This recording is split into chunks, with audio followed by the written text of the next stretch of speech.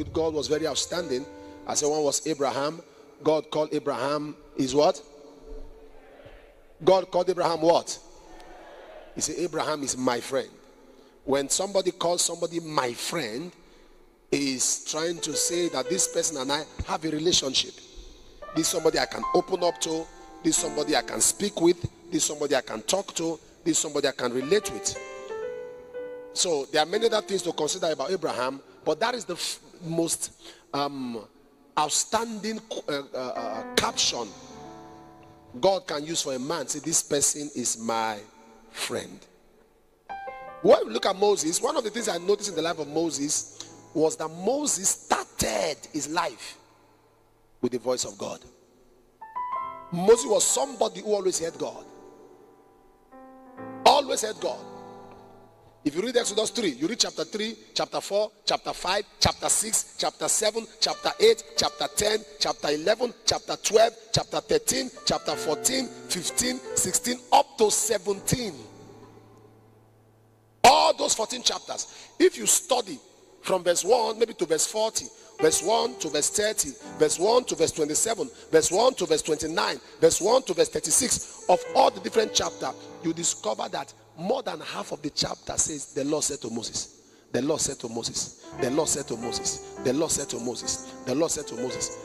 God spoke to Moses a lot. If you read Exodus chapter 4 verse 15, he said, I will show you what thou shalt say. God was talking to Moses. Let me ask you a question. Do you see words? Do you see words? Words, what you say, do you see it? There's a level you talk and talk and talk and talk and talk, and it becomes picture. You start saying it. Why? Because you are saying it as you are hearing it from the Lord. In 1 Samuel chapter 3 verse 9, what made Samuel outstanding was the voice of God. Speak, Lord, for thy servant heareth. From the one. From the one. What made Paul outstanding? What made Paul outstanding? Was the voice of God. Acts chapter 9 verse 6. Actually, if you start from verse 5, Jesus was introducing himself. When he got to verse 6, he said, what would you have me to do? What is your assignment for me? But it started from verse 5, when the Lord said to him, Acts chapter 9. He said, and the Lord said to him, imagine the first day. The Lord said to him, I am Jesus. And he said, who art thou? And the Lord said to him, I am Jesus, who thou persecutest. I am. The Lord said to him. The Lord said to him. When Moses handed over to Joshua, the first thing God did in Joshua chapter 1 is, and the Lord said to Joshua, as I was with Moses, so will I be with you. Verse 1. Now after the death of Moses, the servant of the Lord, it came to pass that the Lord spake unto Joshua, the son of Nun. When Moses died, God spake to Joshua. Now, you're going to see when, okay, let me show you something. Let me give you go to Judges. That's Joshua 1:1, right? Let me show you something now. I'll leave you to make the experiment. Joshua 1:1. He said, now after the death of Moses, listen to this. The servant of the Lord, it came to pass that the Lord spake unto Joshua, the son of Nun, Moses' minister. Did you see that? Did you see that?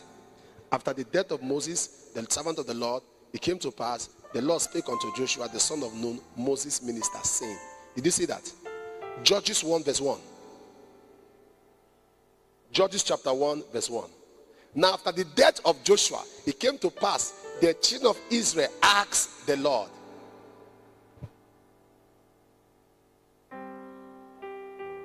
who shall go up against the Canaanites first? Joshua 1:1. After the death of Moses, the servant of the Lord, it came to pass, the Lord spake to Joshua. Judges 1:1. After the death, I came to pass after the death of Joshua, the children of the Lord, children of Israel, asked the Lord. One heard from the Lord. One asked the Lord. Before Moses died, he impacted somebody. When Joshua died, he impacted nobody.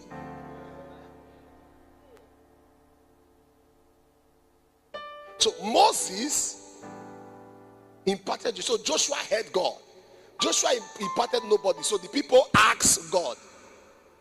But that's not the point I'm picking out. The point I'm picking out is Joshua got direction because he heard God. The people were in confusion because they don't hear God. They didn't hear God. Moses' strength was that he heard the voice of God. Continually, regularly. Isaiah 53 verse 11. He shall see this travail of his soul and be satisfied. The pain that Jesus would have gone through, Jesus went through it and satisfied God. So I can go through it. So it doesn't matter what I'm experiencing, what I'm seeing, what is happening to me right now. It's not what the word of God says, because I have had God. Now don't forget, I told you, hearing the voice of God is different dimension. You can hear God in your spirit man. You can hear God audibly. That's different way to hear God. But in case you are not in that category, the easiest way to hear God is to hear his word.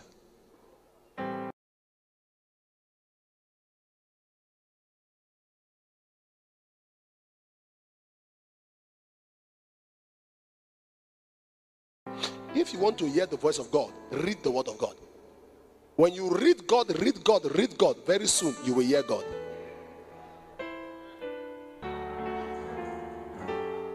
Proverbs chapter 30 verse 5, every word of God is pure. Verse 6 say, add not to it, lest he reprove thee, and thou be found to be a liar. Add not to it, lest when he reprove you, you are found to be. There's no way I can't hear God. No way, because I read God. Hear God. One of the biggest problems that we have is that people want to cut corners. You want to hear the voice of God? Addicted.